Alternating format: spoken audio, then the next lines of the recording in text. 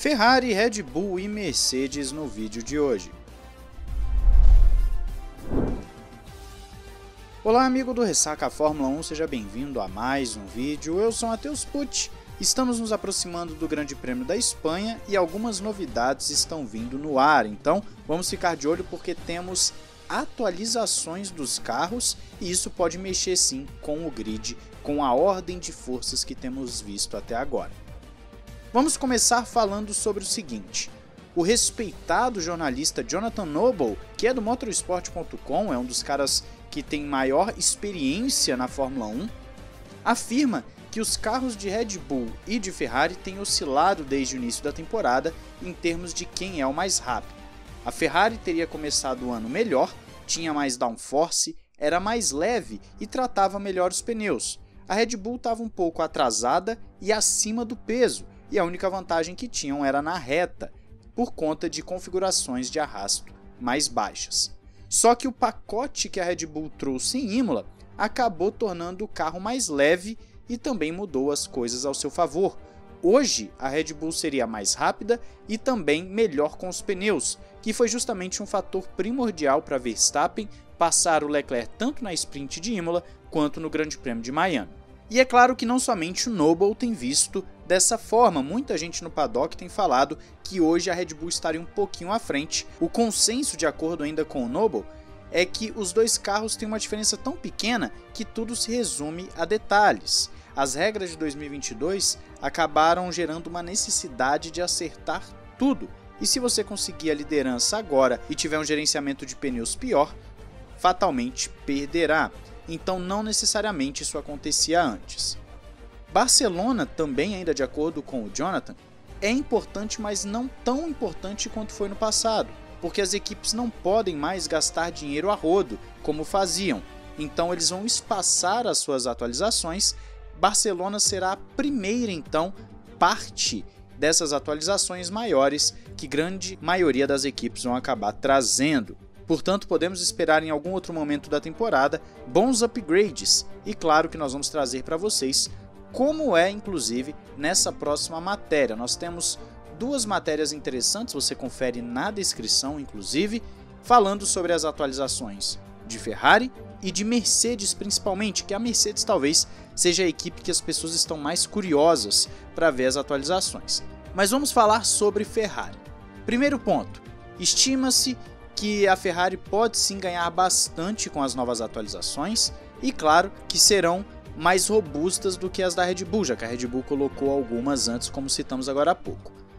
O grande ponto para a Ferrari agora é que aparentemente ela vai reduzir aquela parte do side pod, principalmente aquela curvatura que alguns chamam de barriga, a própria Ferrari chama de piscina dos peixinhos, e ela vai reduzir isso então para tentar ganhar mais velocidade de reta.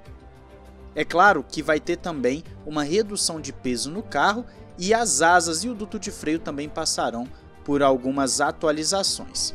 A Ferrari fez o seu carro justamente pensando em como limitar os problemas que poderia ter com a velocidade máxima e o que inclui os problemas do porpoising, daquelas quicadas. Só que perderam velocidade final com essa brincadeira, então estão revisando aquilo que citei agora, tanto da asa traseira como também da parte lateral, para justamente conseguir uma performance melhor, principalmente nas retas. Tem também uma nova asa traseira de carga alta, que o Giorgio Piola já mostrou, e eu acredito que eu trouxe aqui para vocês há algum tempo. E também um processo de aquecimento de pneus, ou melhor, de gerenciamento de pneus melhor para a Ferrari, justamente para conseguir na primeira volta já ter um trabalho de temperatura mais interessante. Ou seja, estamos falando de calor e atualizações aerodinâmicas que são cruciais para a Ferrari no momento em que briga com a Red Bull ponto a ponto. A suspensão da Ferrari já tinha sido alterada em Miami, portanto podemos pensar que a equipe levou um pouquinho das suas atualizações para Miami e agora o pacote completo chega em Barcelona, coisa curiosa porque queremos ver a performance dessa Ferrari agora que vai conseguir ter todo o seu pacote completo. Mas não somente a Ferrari está trazendo grandes atualizações, já citamos também em vídeos passados que a Aston Martin vai trazer um grande pacote, provavelmente a Alpine. Fala-se que a McLaren vai conseguir cerca de meio segundo no novo pacote, isso não significa que vai ficar meio segundo mais próximo dos ponteiros, porque os ponteiros também estão atualizando, mas ainda assim é um ganho considerável.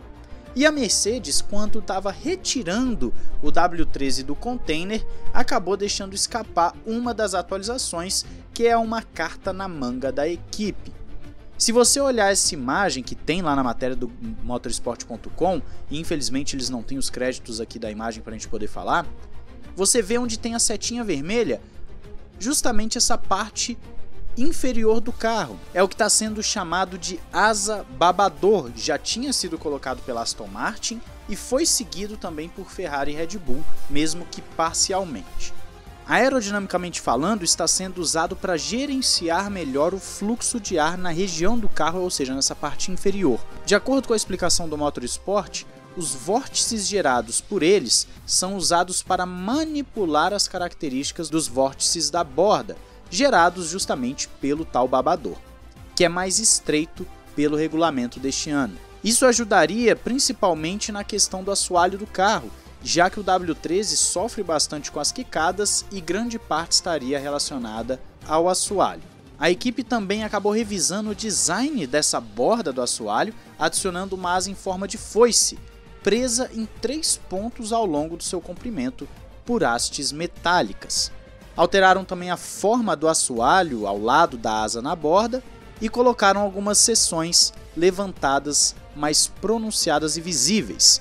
Então a gente consegue ver algumas alterações justamente no assoalho da Mercedes, visando tirar o porpoising e finalmente desbloquear o desempenho desse carro, que é pelo menos a ideia da Mercedes. Se der tudo errado, aí eles vão ter um grande problema, porque vão ter que gastar mais dinheiro para poder arrumar o carro.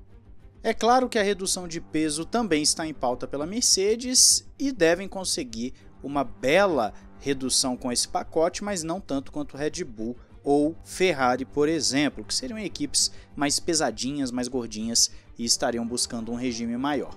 Mas essas são as atualizações para o Grande Prêmio da Espanha, temos muitas novidades, várias equipes trazendo atualizações, vamos ficar de olho acompanhando tudo e claro, se inscreva, compartilhe aqui o vídeo e ative o sininho para não perder nada. Lembrando que vamos ter a live durante o treino livre de sexta-feira e também durante todo o final de semana lá no Ressaca F1 Live. O link provavelmente estará aí na descrição, vou ver se eu lembro de colocar, e você pode seguir lá para poder conversar comigo durante essas sessões. Vai ser bem legal a gente comentando em tempo real e conversando.